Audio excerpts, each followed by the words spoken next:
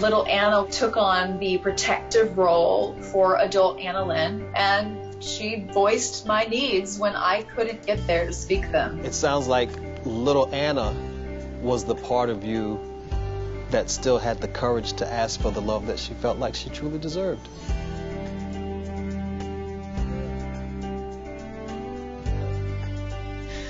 Yeah. I see why you're a good doctor. Please give little Anna a hug from me. Please do that. Yes, yes. Now, also in my experience, in working with other patients who've had DID, the ultimate goal is integration. What are your thoughts on that?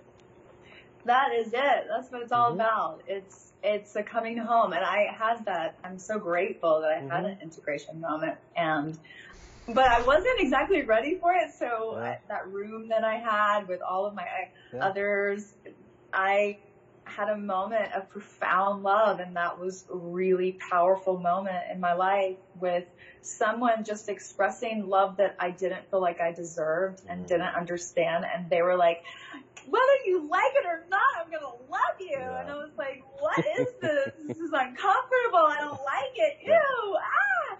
And then, you know, waterworks, obviously. It's crazy to think that love could be so confronting, but love was very confronting because it had been so dangerous. And in this moment, I received the love. I actually accepted it. And I went in the room in my mind and I was like, they all sucked up into me. Like, it was like, and then I'm looking around like, where'd everybody go? Like, what's happened? Like, we're a family. Where'd y'all go?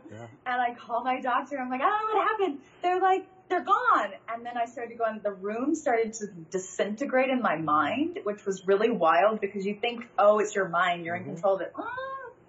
You do a little bit of inner child work in EMDR, and there's a whole movie that plays that you're just watching, and it has little to do with your control over it. And in that moment, I began the process of shifting from understanding to understanding of what integration was about. And the way I describe it now is I was that hammered mirror with 100 faces of myself and no glue to put myself back together.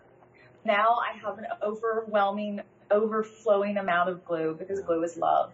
And those pieces are all stuck back together into one whole self now because of the love that little Anna led me to, because she was still open to receiving it. And I asked her to be my guide. And when I lead inner child workshops, I ask everyone, if it feels right for you, I invite you to ask your inner child to be your guide from here on out, because they will tell you what you don't know to know about how you feel and what you need. Children are so good at that.